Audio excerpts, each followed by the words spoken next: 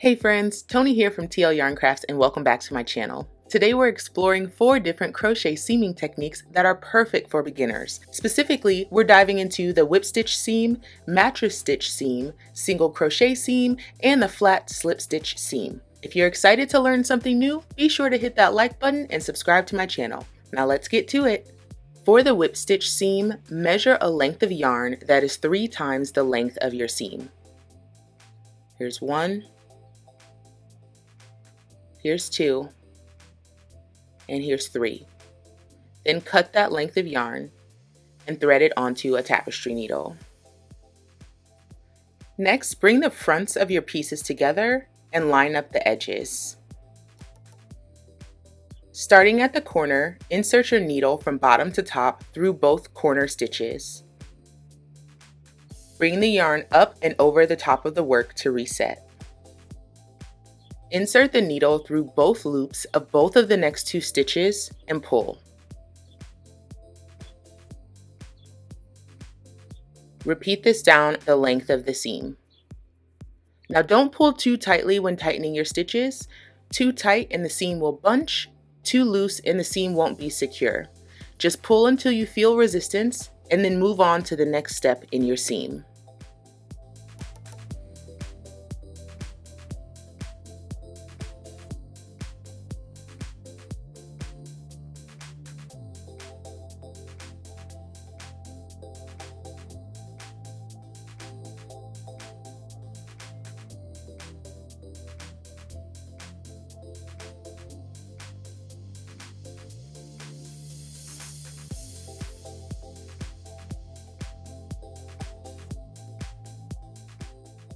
Next is the mattress stitch seam. Begin with a length of yarn that is 3 times the length of the seam and thread it onto a tapestry needle. Lay your crochet with the right sides facing up in the seams next to each other. Thread the needle through the stitch at the bottom corner of the first square. Do the same for the bottom stitch at the corner of the second square.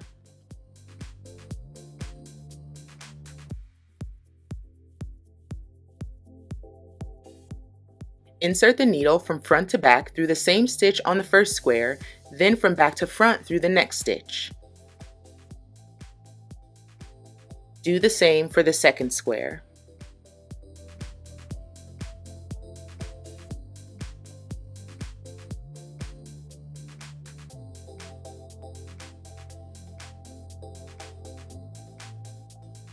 Repeat this up the length of the seam, going back into the same stitch as before, and then up through the next stitch on the seam.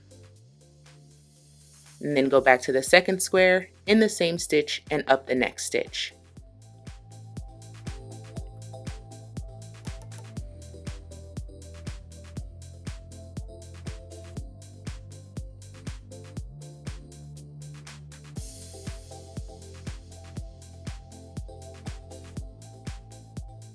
After you've repeated this a few times, you can hold both lengths of yarn and pull firmly to close the seam.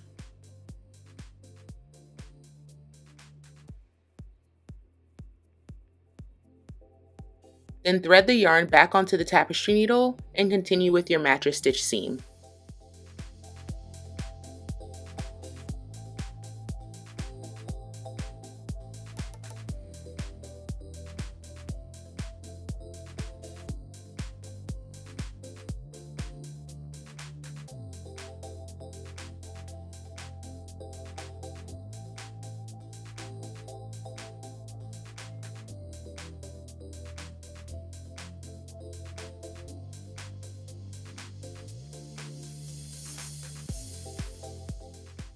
You can also create seams with your crochet hook.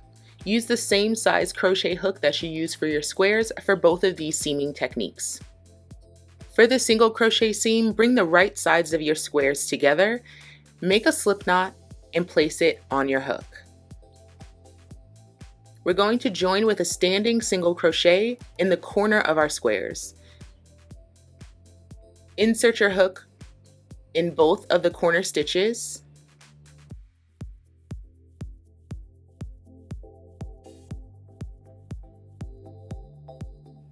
yarn over and pull up a loop in those stitches. Then yarn over and pull through the 2 loops on your hook. Insert your hook into both loops of the next 2 stitches.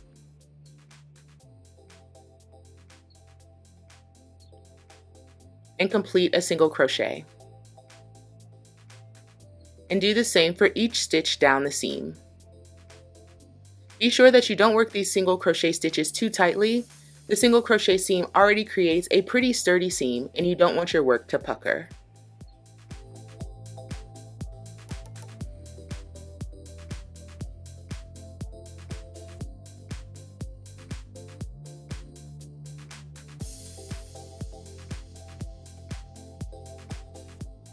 The single crochet seam can be worked in both loops of your stitches or in just the outside loops for a different look.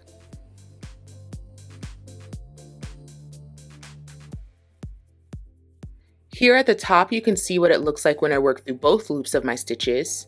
And at the bottom, what it looks like when I work through just the outside loops of my stitches. I get these beautiful ridges around the seam. And when you work the seam in a like color, it mostly disappears. Last is the flat slip stitch seam. We're going to begin with a slip knot on our hook and we'll be working through just the inside loops of our stitches. Insert your hook into the inside loop of the corner stitch on the right square.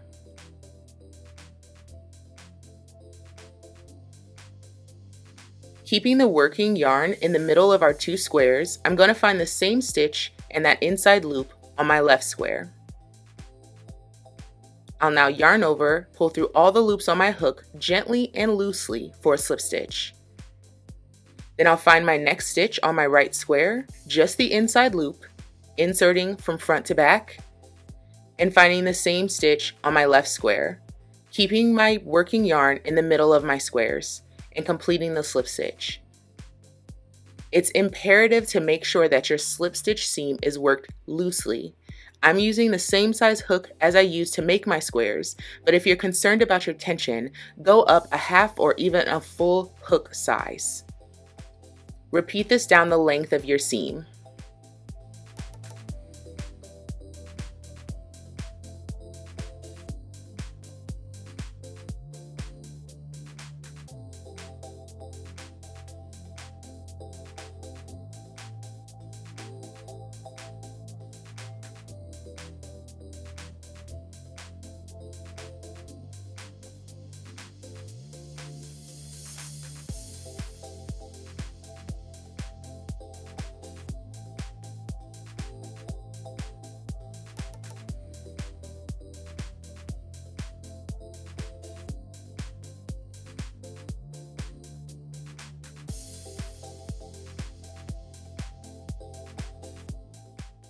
And we can't end this video without our cup of caffeine sponsor, and that person is Heidi. When donating, Heidi said, "I have been following you on Instagram for a while, and I love your use of color in crochet. I'm loving Crochet Academy and learning new tips, even though I've been crocheting for a few years now.